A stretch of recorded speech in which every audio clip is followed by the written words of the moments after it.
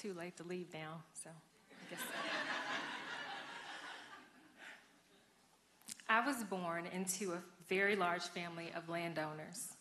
We owned the land that we lived on, the fields that we worked, the well that provided us water, and the fruit and nut trees that often provided shade or a playtime snack.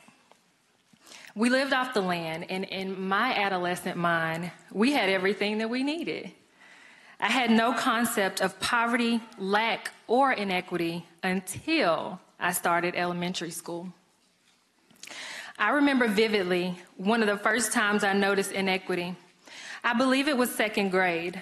My superior reading skills had afforded me a place in the coveted superstars group. We sat in the center of the room, and we were called on to answer most of the teacher's questions. The bears were the slow readers in the class. They sat all the way at the back of the room in the corner. They were rarely invited to engage in classroom discussion or dialogue. No matter how much I liked being the center of attention, I still empathized with the embarrassment and shame of my classmates who were pushed to the margins. This was around the time that we moved from our family-owned home in rural DeShay County to a multi-family housing unit in Stuttgart. To this day, I love Stuttgart, but it had and it has its challenges. Equity is one. I oftentimes describe Stuttgart as a plantation. The factories are built as close to people's homes as they can get, and although jobs are plentiful, people work their fingers to the bone with little to show after necessities. Worked much too hard for far too little, and discarded when their bodies wear out. It happened to my mom. When she hurt her back at a local factory, the company used workers' compensation laws to fight her claim. Doctors tried to force her back to work, and in the end, she still didn't recover what she was owed. She's disabled for life. Growing up in Stuttgart, educational, economic, and racial equity always eluded people that looked like me. Save the ministers and one or two teachers, I never knew or saw a black professional in Stuttgart. The only black lawyer and doctor that I knew were Claire and Heathcliff Huxtable, and they were on The Cosby Show. As a teen, I began to recognize the effect that the war on drugs was having on the black community. I knew that every race did drugs, but it seemed that African Americans were the only ones that were being arrested for it. There was a crack to cocaine disparity of 100 to 1, and every summer, without fail, the justice system took a wave of black men from the community to work for free in prisons and released a group of black men from prison to try to integrate back into society, many times unsuccessfully. And most of these men had been taken from their families for nonviolent drug offenses, drug dealers and drug addicts alike. I saw the voids that they left behind, and it didn't seem fair. Eventually, it was my classmates. It was the bears. Poverty has been puzzling to me. I mean, I can see the effects clearly, but I've always been astounded by how the lack of resources can shape one's life. Poor people are expected to pull themselves up by the straps of boots that they don't own.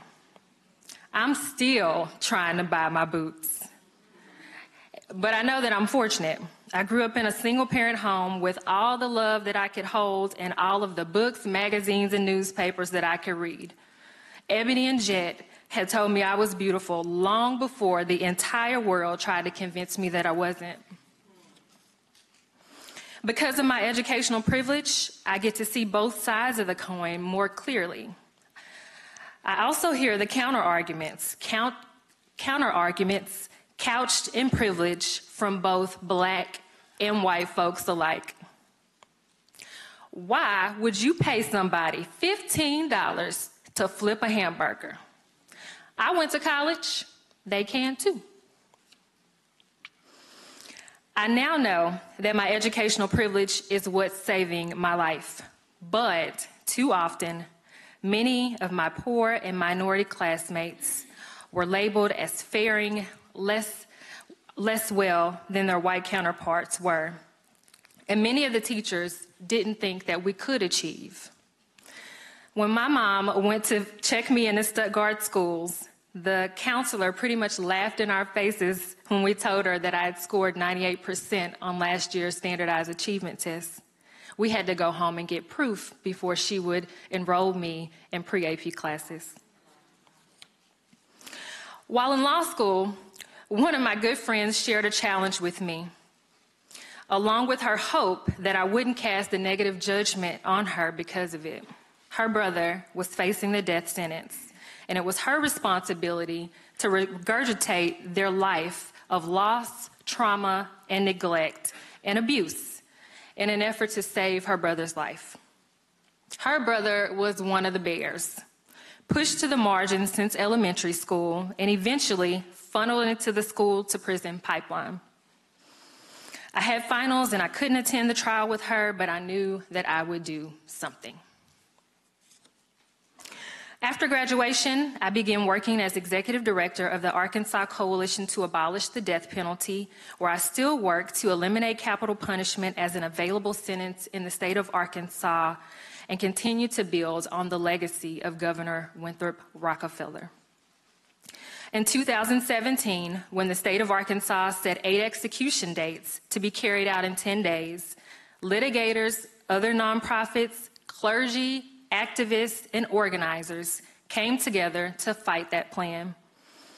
While lawyers worked day and night on motions and appeals, we collected 250,000 signatures from concerned citizens all around the world.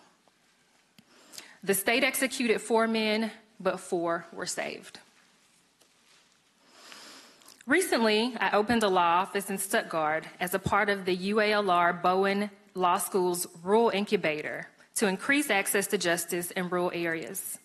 I sit on the board of decARcerate, where we work to end mass incarceration, curb fines, fees, and bail, and sharply reduce the use of solitary confinement in our state.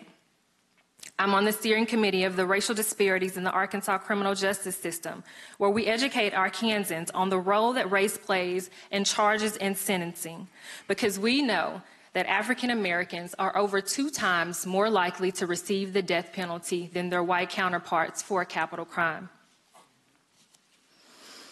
Race in Arkansas can literally mean life or death. This work gets heavy, and the wins are relative and few. But even though inequity is a reality in American life, I keep reminding myself to never doubt that a small group of thoughtful, committed citizens can change the world. Indeed, it's the only thing that ever has. We stand on the shoulders of giants that did, and we can too. Rest in love, peace, and power, Representative John Walker.